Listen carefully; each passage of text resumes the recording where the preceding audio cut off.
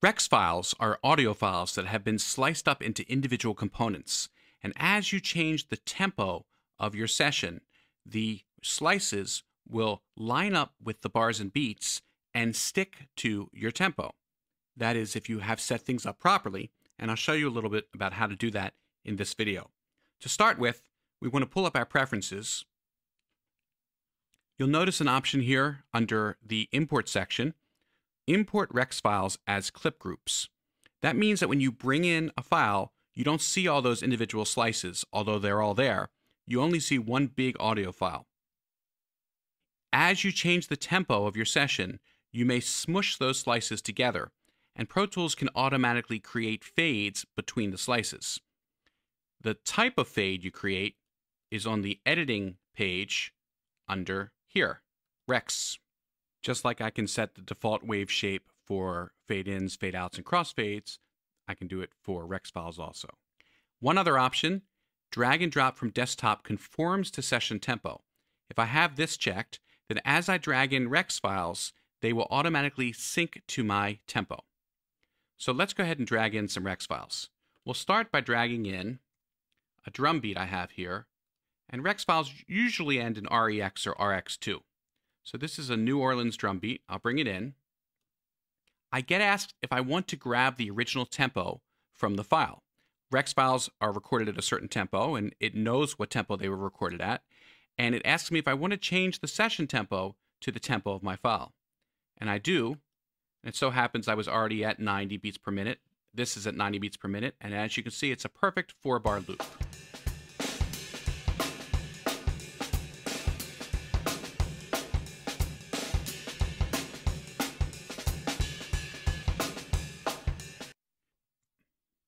Now let's bring in another Rex file. This time we'll bring in a little guitar riff, and this was recorded at a different speed. But since I have that conform to session tempo option checked in preferences, when I bring it in, it automatically lines up to my bars and beats. Let me use my loop tool to loop it out to 4 bars. I'll use my grid to lock it there. And let's see what it sounds like.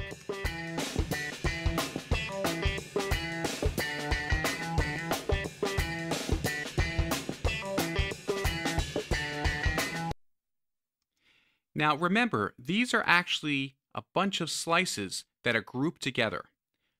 This little indicator here shows me that this is a clip group. Now we'll talk about clip groups in the editing audio tutorial, but they're just a group of slices or audio clips that have been linked together so that they move as one. Now what happens when I change my tempo? Well, let's go up to this tempo slider and drag. Look at that. Even though I'm moving back and forth higher and lower tempos, I'm always getting a 4-bar loop. Or if I drag it slower.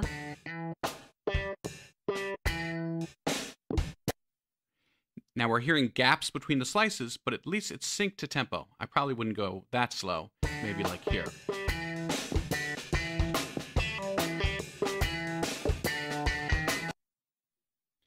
Now, one final important point about Rex files.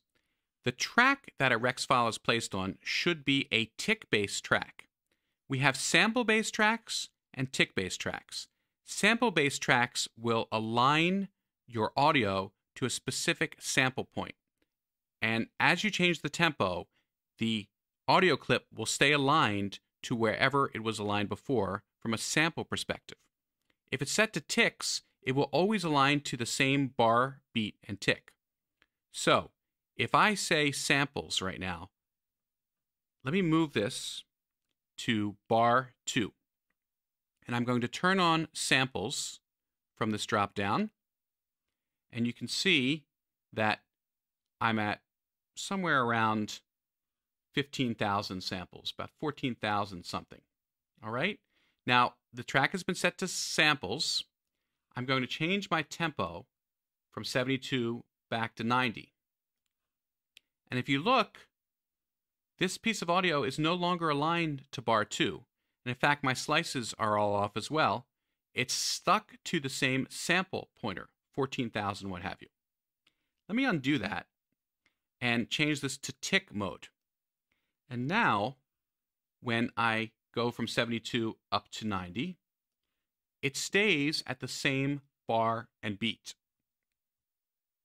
So because you want your Rex files to sync to your session tempo, you usually want to have your Rex files placed on tick-based tracks.